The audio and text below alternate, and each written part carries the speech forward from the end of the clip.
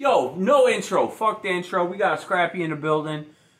I was going to make a drink, but fuck that. Skip Bayless, scumbag ass, don't deserve me to make a drink. Skip Bayless, you a real fucking piece of shit. Look, I know a lot of people that fuck with my page. Artie Schefter, check it out.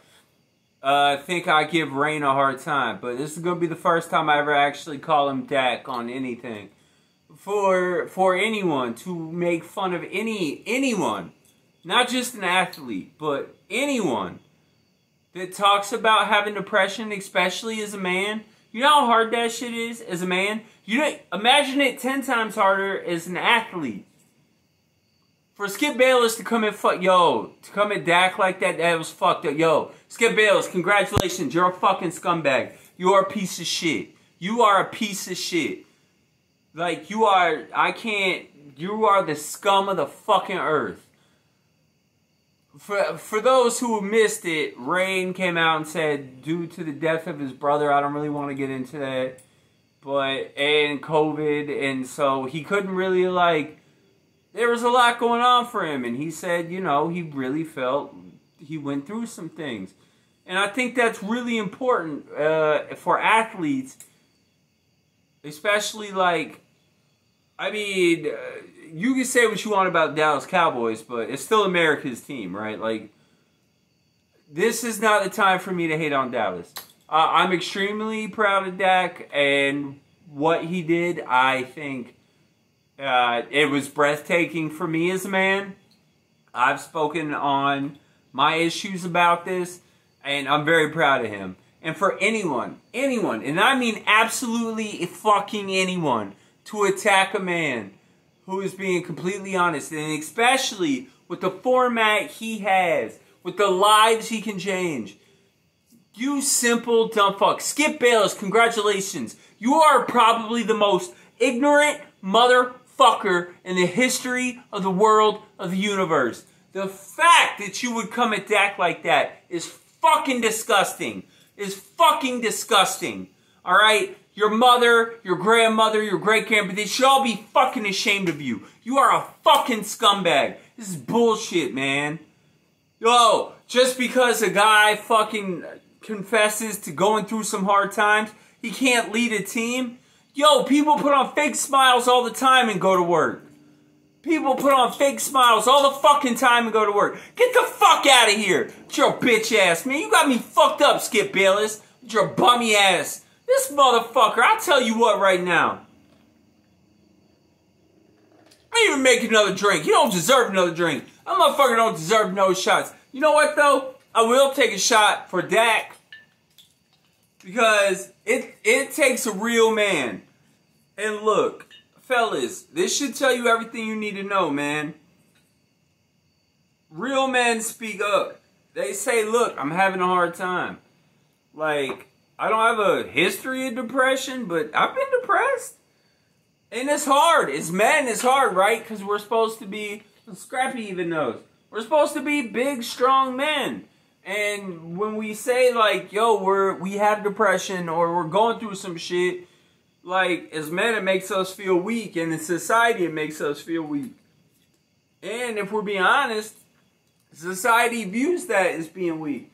And that's why I really, really appreciate what Dak came out and did. I think it was amazing. He's not the first one. Kevin Love came out and said it. Brandon Marshall came out and said it. Other athletes have come out and said it. But I think it's breathtaking and moving when a man comes out and says something like that, because it helps a lot of men. And, even females be like, wow, if an NFL quarterback can come out and say that and be comfortable with it, then the fucking ignorance of fucking Skip Bayless blows me the fuck away. I guarantee you what Dak said tonight saved at least 100 lives. And we're talking baseline, right? It's probably closer to 500 to 1,000. We're talking baseline. I'm just so impressed and incredibly blown away. You couldn't... It was... It was a weird day because as blown away as I was by what he said, I was fucking furious by fucking scumbag Skip Bayless's shit. Stupid fucking ignorant piece of old fucking white people shit, you trash bag dick sucking motherfucker. Oh, you are fucking scumbag. Skip Bayless is a fucking scumbag. Alright, well, I feel like I called him a scumbag 17 times. It's not enough, so let's go for 18. You're a fucking scumbag, Skip Bayless. I'm going to end the video now. I say that to say this. Guys, if you have depression, whether it's long-term or if you have short-term depression, I have. I'll speak up right now. I'll tell you right now. When my YouTube page got fucked up, I was not doing too good for a couple days. I was in a tizzy. You know what I mean? I was in a tizzy. Life isn't always the greatest. Life isn't always the greatest. So, to shit on someone for, especially someone who can change lives, I can't comprehend it. It fucking blows me away. So, I'm very proud of Dak today. This is coming from the fucking biggest Giants fan ever. But big ups to Dak, man. Big ups to Dak. Big ups to Dak. And I hope that it inspires more men to come out and be okay with not always faking having to be happy. Because I've done it. And I think, men, let's be real. I think we all have done it. Right? I think we've all have done it. So, big ups to Dak, man. Big ups to Kevin Love. Big ups to Brandon Marshall. And hopefully more athletes keep coming forward and speaking their truth. And I embrace that. So, on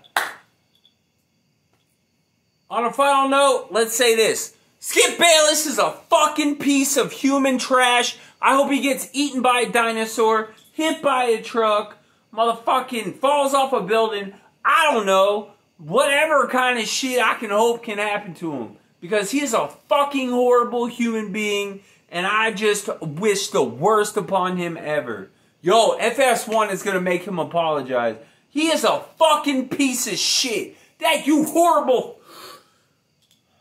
I'd fight him, but he's like fucking 110. He's like a fucking vampire. You don't want to fight a vampire.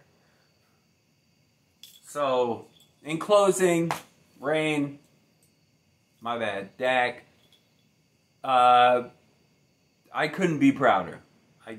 I couldn't be prouder. So, thank you, Dak. Thank you. Fat Casper Mafia, Puff Gang, pew pew, skirt skirt.